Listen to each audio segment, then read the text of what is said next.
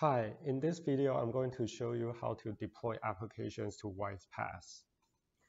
Before we begin, please make sure you have installed Cloud Foundry command line interface tools to your computer because we're going to use this tool to push applications to WISE-PaaS.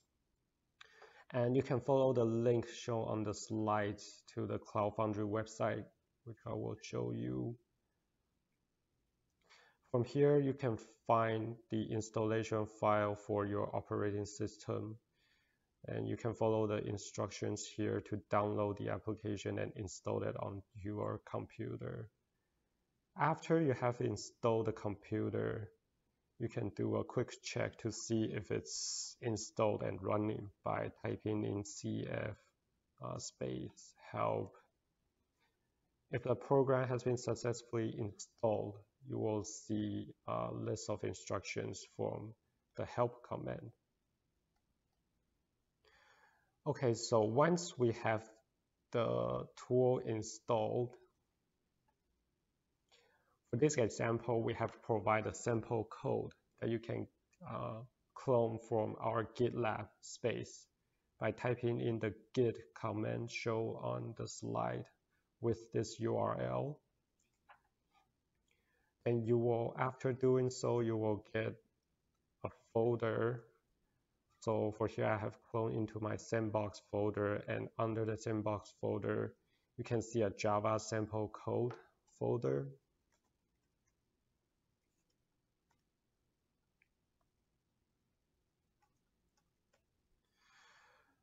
So this folder contains the source that we will be using in this example to show you how to deploy applications onto WISE-PaaS. Okay, this sample program is pre-built, so you don't have to build it yourself. But of course, if you want to go through the build process yourself for practice, this project is configured with Gradle, so you can use Gradle to manage your dependency and execute Gradle commands to build this source code. And what's important in the source code relating to the deployment of applications to WISE-PaaS is this manifested.yml configuration file. So to briefly go over, this configuration file contains some of the basic parameters that you have to supply in order to successfully deploy applications onto WISE-PaaS. So namely, we have to include the name of our applications, the host, which is the URL for us to access our applications on the deploy to the WISE-PaaS. But of course, if your application does not provide any interfaces, the host could be omitted in the configuration. And then some computing resources settings like memory and disk spaces can also be specified in the configuration file, as well as the minimum instances that we need to start this application. And also the build path option. This is one of the very important settings when deploying applications onto WISE-PaaS, because Cloud Foundry, which is the basis of WISE-PaaS, uses these build path options to determine what libraries or dependencies to include in the containers created by Cloud Foundry when you push the app. So according to your programming language, so Cloud Foundry can correctly containerize your applications and have it running on top of WISE-PaaS. And here in this configuration file, we specify the path to our executables in our project, which we have pre-built, and it's under the dist folder /java sample code.war file. And here the environment settings, this is used for the Cloud Foundry to correctly deploy the applications into our space and organization. And here we have specified the service names for the services on WISE-PaaS that we need to bind our applications with. So in this example, our application uses MongoDB and PostgreSQL on WISE-PaaS. So we specify the names of our services here. And this section here, the services section, we specify the service that we ask WISE-PaaS to automatically bind when we deploy the applications onto WISE-PaaS.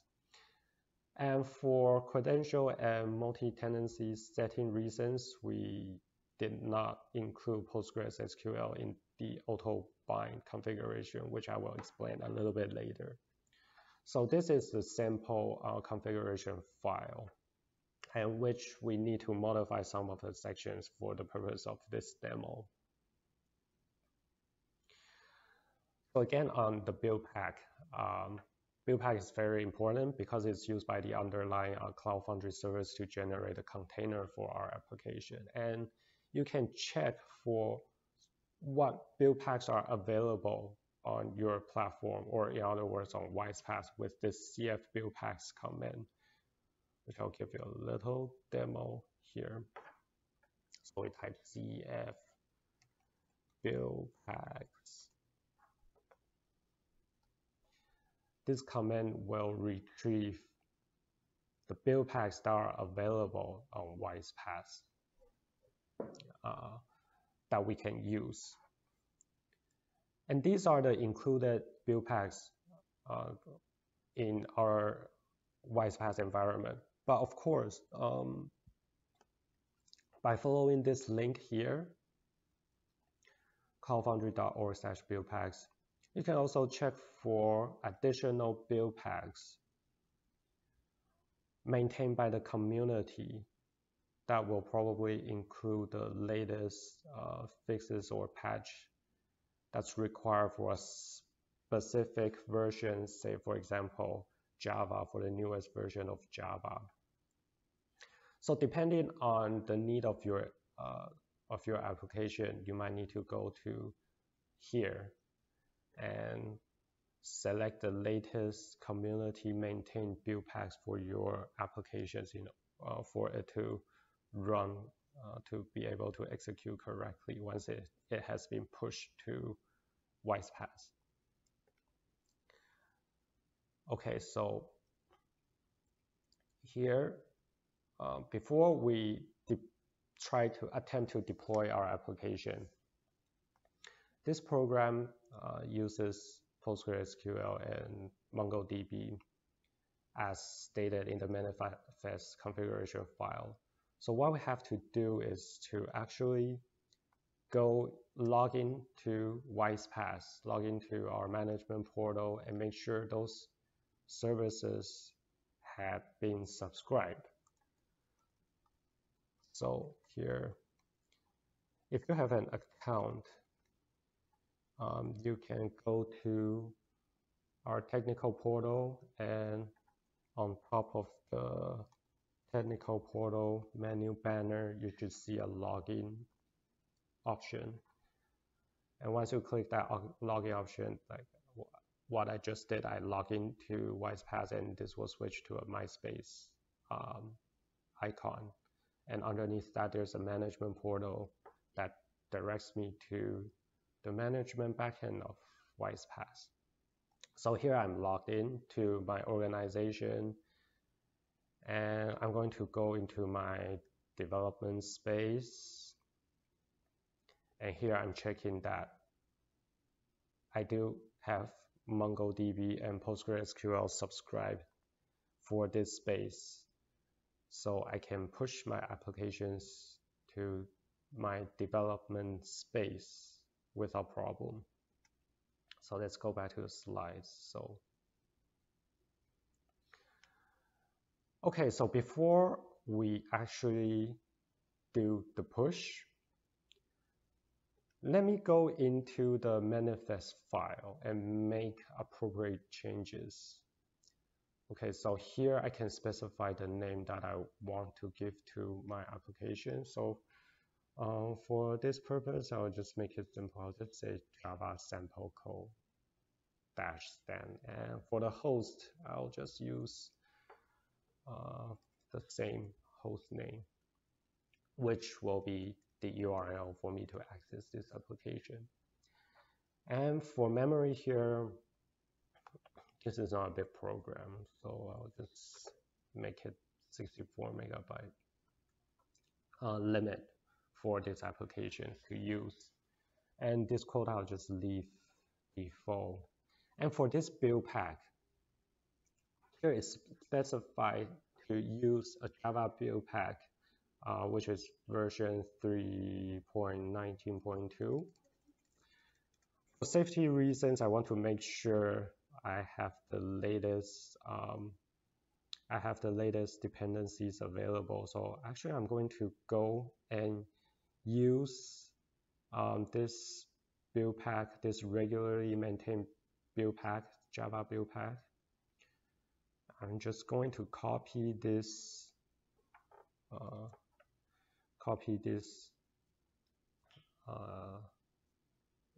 this settings here, this link here, and then paste it to our build pack configuration here. And for simple deployment, usually you don't really need to include the org ID and the org name, but I leave it here as an example, so it's easy to find out the org name here. But what about the org ID?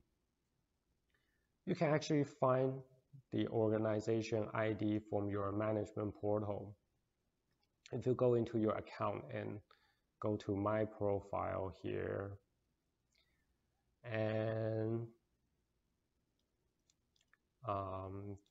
you click show your CF scopes.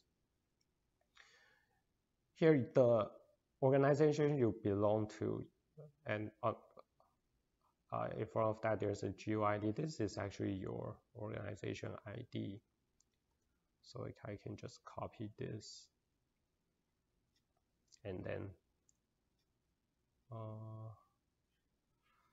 paste it. Now just go back to my configuration file. And then I'll just paste it, which is the same because I have done this before. But this is one way you can find your organization ID. Or another way is to use the CF command line.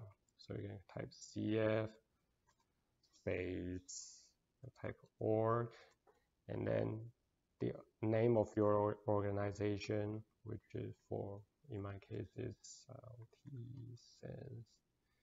And then you can specify a parameter, which is,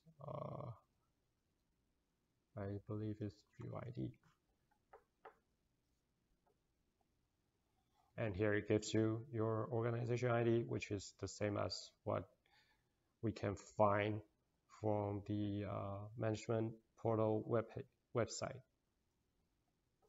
Okay, so just to double check again, the MongoDB service name is MongoDB and PostgreSQL service name is PostgreSQL, which is, let's just come back here to double check for this development space and check.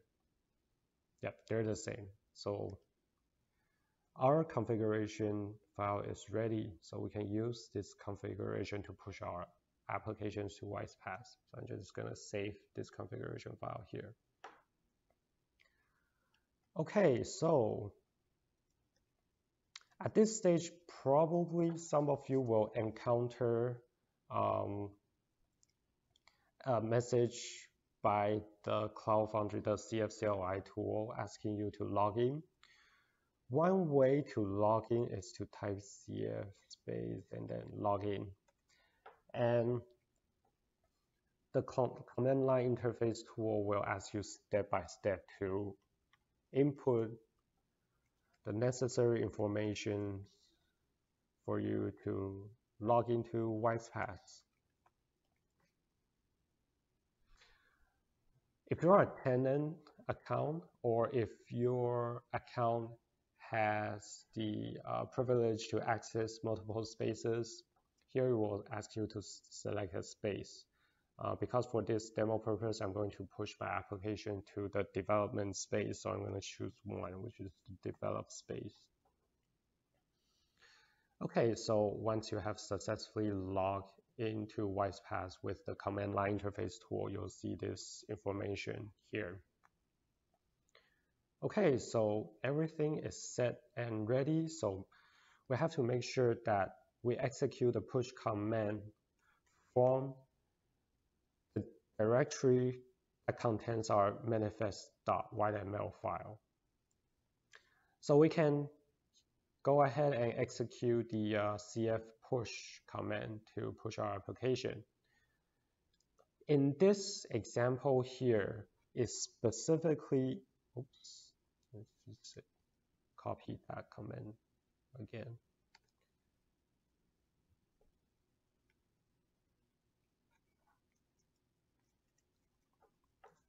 In this example, it explicitly selects the manifest file to use.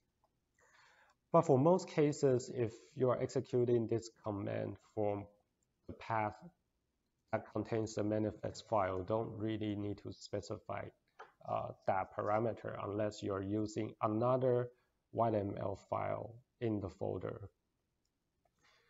And here we have added the no star option for our application, because if you remember, our application uses two services, which is the MongoDB and PostgreSQL.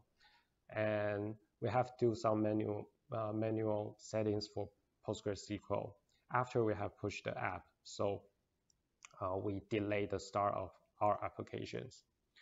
Okay, so once this is done, we just press enter to send the command, and we can see it will start pushing applications to WISE-PaaS and create an applications on WISE-PaaS and do all the executions, the backend executions by Cloud Foundry. So for this part, we'll just have to wait until it tells us that our application has been successfully pushed. Okay, so after the application has been successfully pushed to WISE-PaaS, as you can see on the command line outputs shown here, we can go into our management portal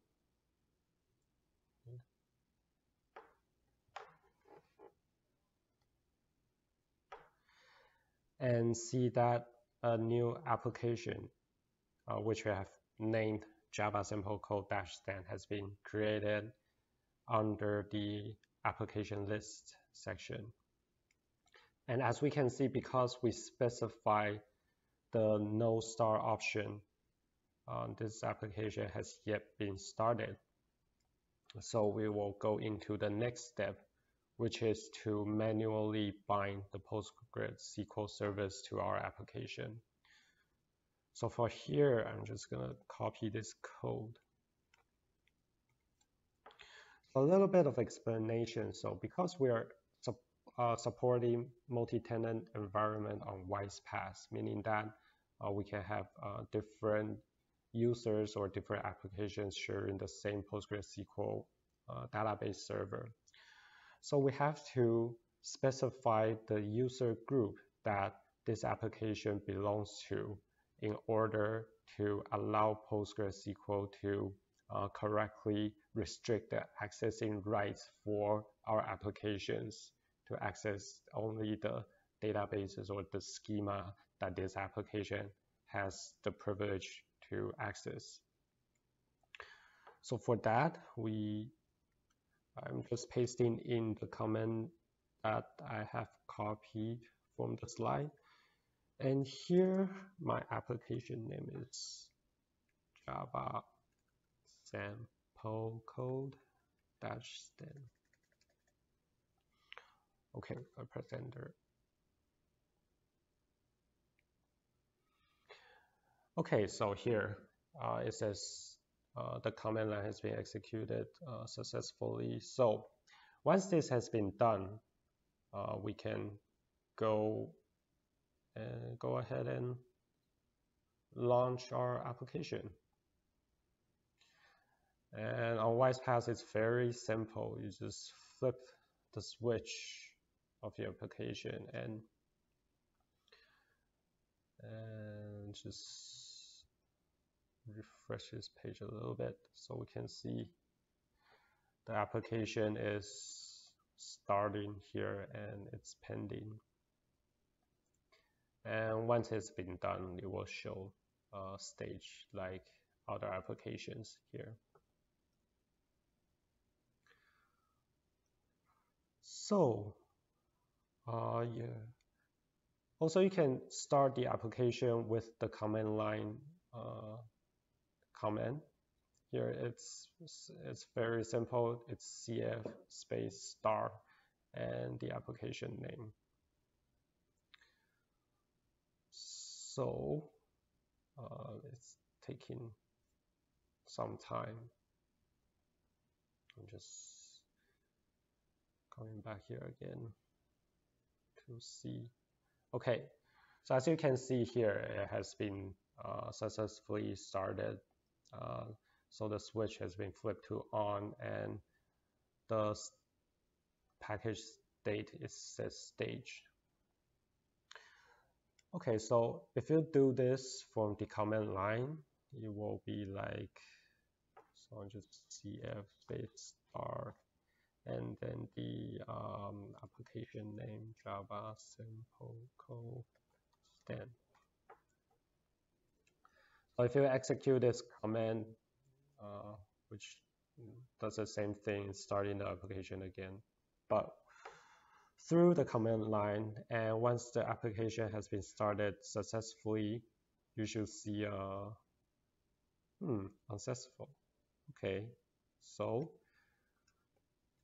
if it's unsuccessful, we can use this command here and to check the log, the most recent logs, and see what has went wrong. Okay, so in the log, we can see that the error indicates that the memory allocation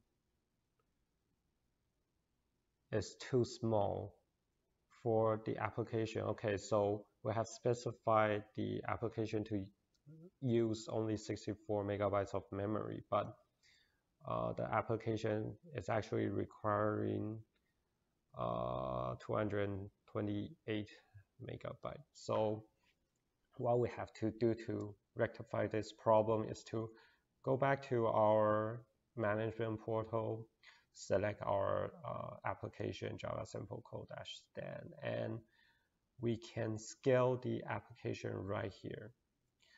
So here we're seeing that the settings for this application is to use 64 megabytes of memory, and we need at least 228. So here we select 256 megabytes and we scale this application. So as you can see, it's very straightforward and simple. So we're seeing that it has been scaled to 256 megabytes. And after you've done the scaling, WISE-PaaS will automatically restart the application for you. So we can see that it has been successfully started. So once we click on the link, it redirects you to the application form page.